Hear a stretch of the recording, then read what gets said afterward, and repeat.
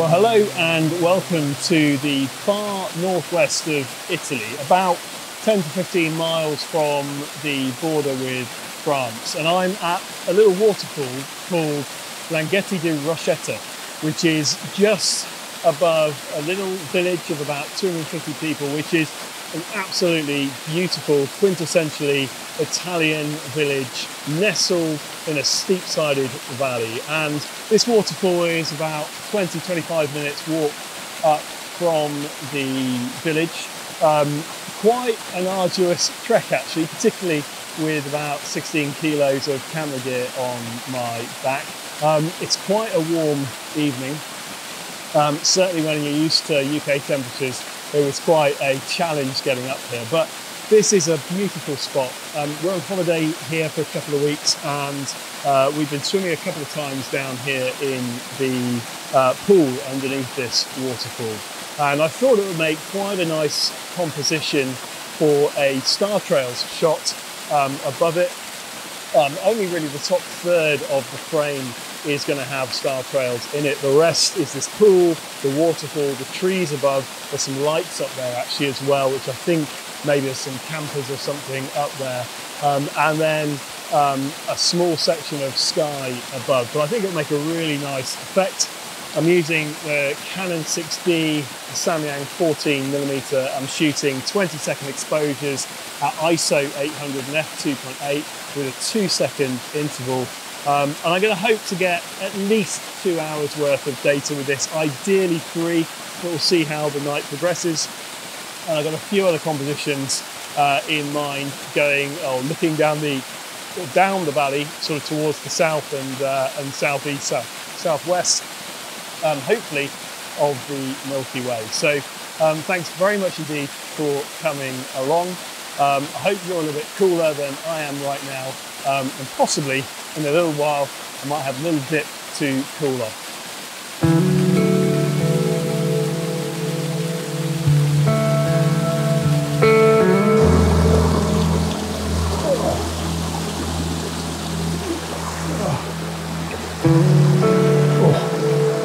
Right,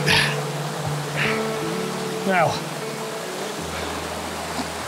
the next shots I want are down the valley of the Milky Way above. And unfortunately, to get the best composition for that, I'm going to need to cross this river. And I know from experience earlier, these rocks are quite slippery. But I think there's no choice but to get my feet wet. So,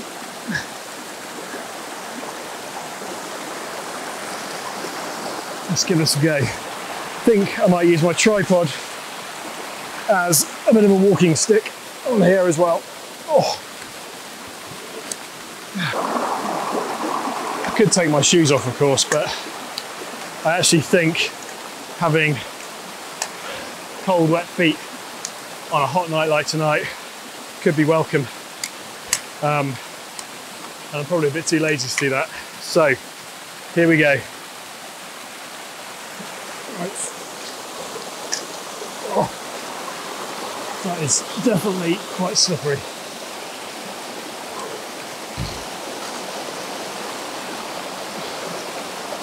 Okay, it's actually not too bad when you get going. All right, let's go find that composition.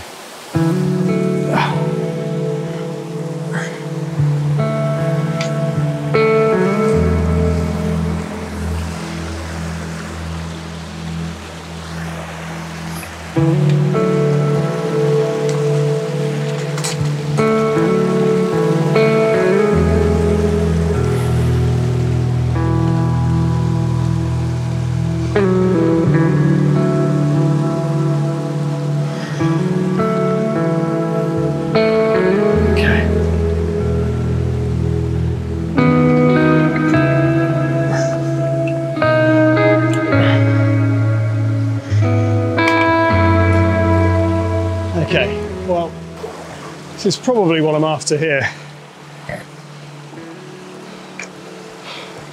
You probably can't see that from up there, but The valley cuts are really nice V-shaped. The Milky Way is just about in the right position, probably a little bit too far to the right, but I think it'll be okay. We're going to need to probably do a 3-shot Vertorama, I would have thought. But I think this could be quite a cool shot.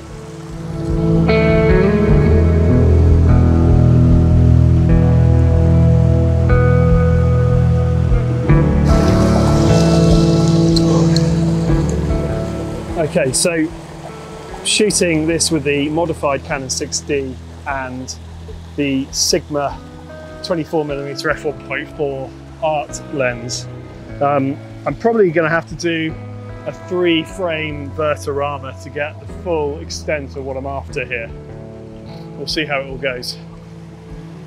Okay, so for the foreground, I'm going to do 2 vertical shots, and I'm going to experiment here with 2-minute exposures at ISO 6400 f1.4, and I'm just going to see how that turns out. I need to turn off this light though now.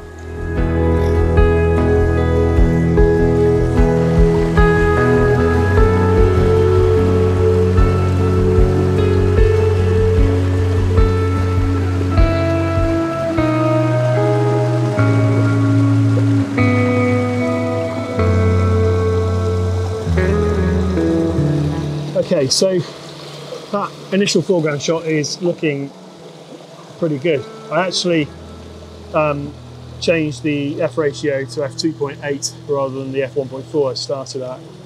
Histogram looks fine, shadow detail looks fine, a little bit of vignetting to be expected with a 2-minute exposure at f2.8. So that's good. I'm going to shift the camera up now for the second foreground shot.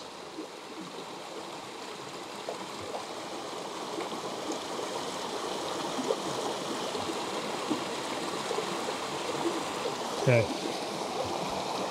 lights off, and let's go.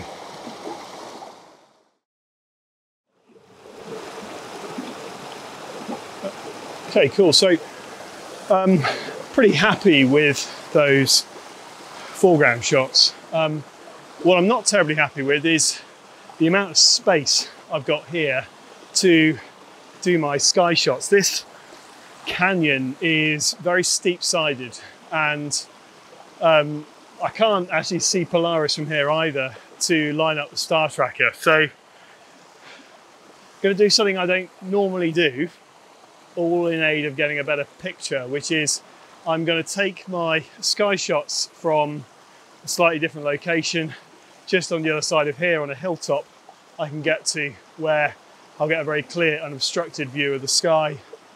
And I think overall that'll make a better shot. I'm also going to play slightly, and I do mean slightly, fast and loose with where the Milky Way lines up here.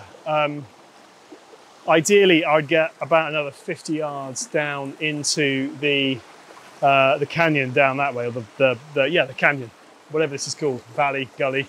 But at this time of night, and with these boulders being quite slippery, I think that's just a little bit dangerous. So I'm not going to do that, but I am going to arrange the Milky Way when I composite these images together in the way that it would be just another 50 yards down the canyon there, which will be facing slightly more south-southwest than this view, which is more sort of south-southeast.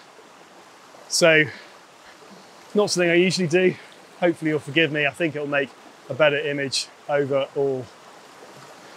But I'll definitely need to get out of this canyon in order to do the sky shots well.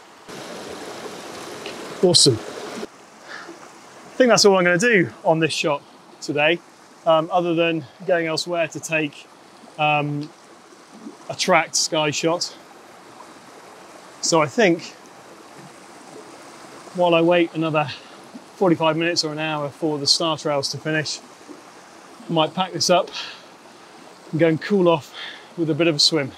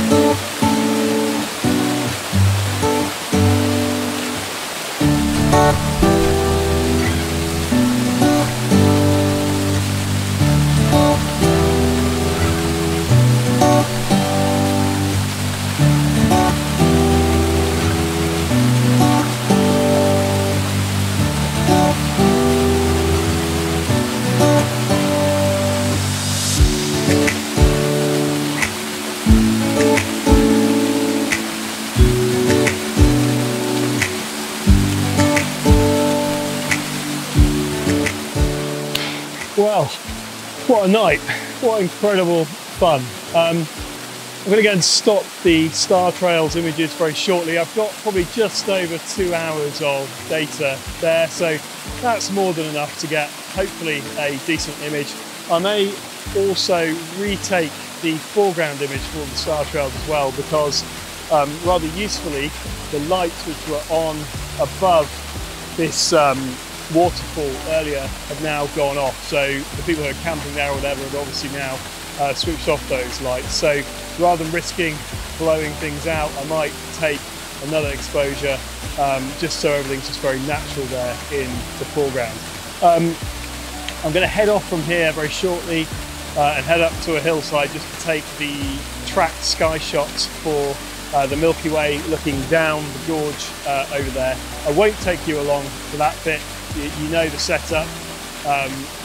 Move, shoot, move, Nomad, 24mm at f2.8, ISO 800, and either 60, 90 or 120 seconds of exposure depending on the sky conditions. I'll probably do 10 of those and then stack them afterwards for noise reduction and blend them in with the foreground. So pretty standard stuff. If you got this far, thanks very much indeed for watching. It's been quite an arduous evening, I would say. One of the toughest Nightscape adventures I've had. Not only was it very hot and a really tough climb up with the pack up from the village earlier, the terrain around here is really tough going. You've got to have your wits about you so you don't slip on these rocks. And it's been, as you probably saw, very, very hot throughout. But it was lovely having a bit of a dip in here to cool off, so I feel a lot better now. Thanks very much indeed for joining. If you like this sort of thing, please do give the video a like and subscribe if you haven't already done so. And the best way you can support the channel is by leaving a comment on this video as well. So until the next Nightscape adventure, thank you very much indeed, and I'll see you soon.